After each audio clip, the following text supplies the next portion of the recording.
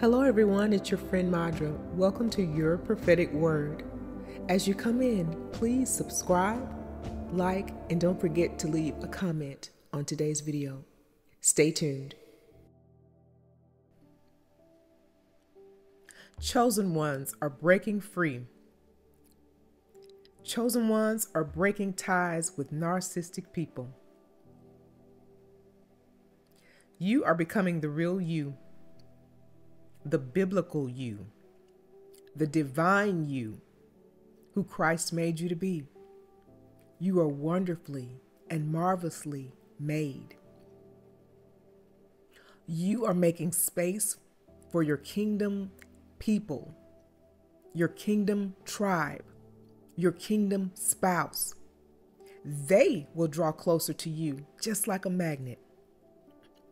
Your belief system has created your surroundings up until this point.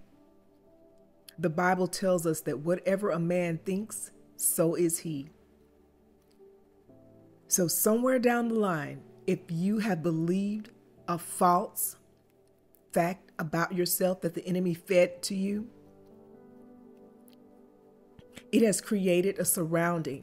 It has attracted people and situations that have been unwanted. That's how powerful you are. The devil has warped your beliefs in the past through traumas, hurts, to capture your own beliefs. Once you get out of agreement with him, you will soar in Jesus' name. You will attract safe people, safe places, safe relationships. Your light will always attract good and bad attention, but your belief will make a difference. The narcissists, or the people that have harbored a Jezebelic spirit, have followed you for years. They will stop following you. Their unholy control is falling away in this season. The Lord is healing you, and you are setting boundaries for how to operate. You are setting boundaries for how you allow others to operate in your life.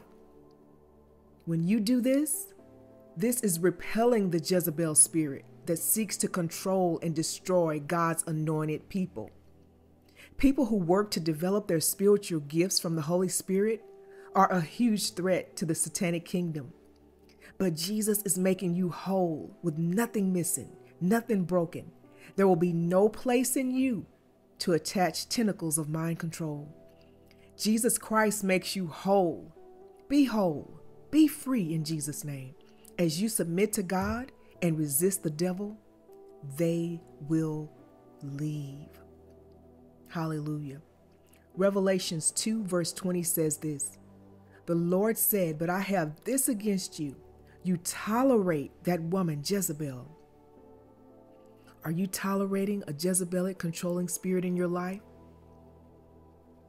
As God heals you, you will begin to draw boundaries, and that spirit will leave in Jesus' name.